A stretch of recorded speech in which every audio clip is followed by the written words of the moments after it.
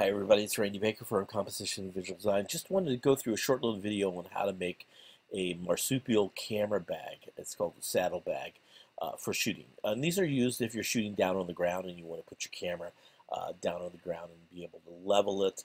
These marsupial bags, these big marsupial bags, can also be used to mount to a car as well. As you can mount to the car. So I have a couple of them that I bought over the years. Here's one that's a rip-off of the marsupial. You can see how big they are, and I've got a smaller one. This one costs about $450. The smaller ones, as you see there, are around $380.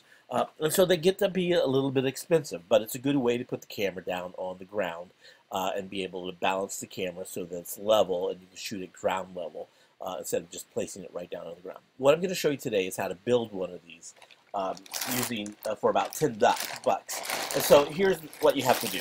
So go out to your local grocery store and buy about three-pound bags of pinto beans or navy beans. And this is what they look like, pinto beans and navy beans.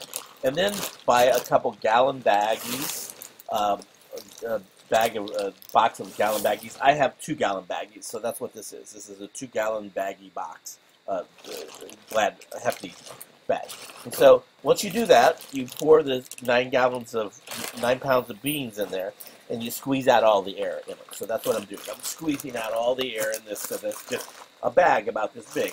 And then I seal it up, and then I take that bag, and I put it in upside down into a second bag, a second 2-gallon baggie or gallon baggie, whatever you want to do.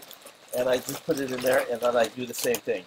I squeeze all the air out of it. So I get this, I roll it up, and I squeeze all the air out of it. Now you've got a nice little, baggie here with some beans on it. So you can take your camera, and you can then put your camera right down in the middle of this when it's on the ground. And this is about a $10 camera bag that you can do. If you know somebody who knows how to sew, they can make it like a Cordova cover for this, and it makes it a little bit better. But it works extremely well.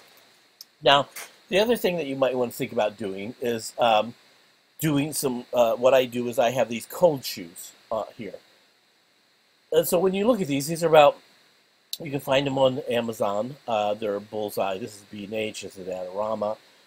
If you go to the Amazon one, let me see if I can find that.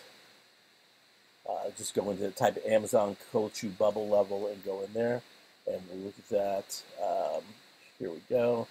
And so there's a bunch of them. Here's one you can get, what is a set of 12 of these for $9. There's also other ones where you can get a combination of these and something like this, which is 3 of these bubble levels and 3 of these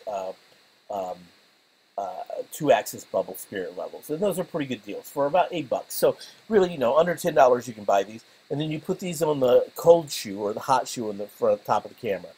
That multifunction shoe on the top of the camera, you go ahead and you slide that in. And that way, when you put your camera down on that bag and adjust it, you can actually see whether or not your camera's level. So really, for $20, you got a really good way to shoot with the camera in a bag on the ground that keeps the camera safe and allows you to level the camera and make sure that it's straight.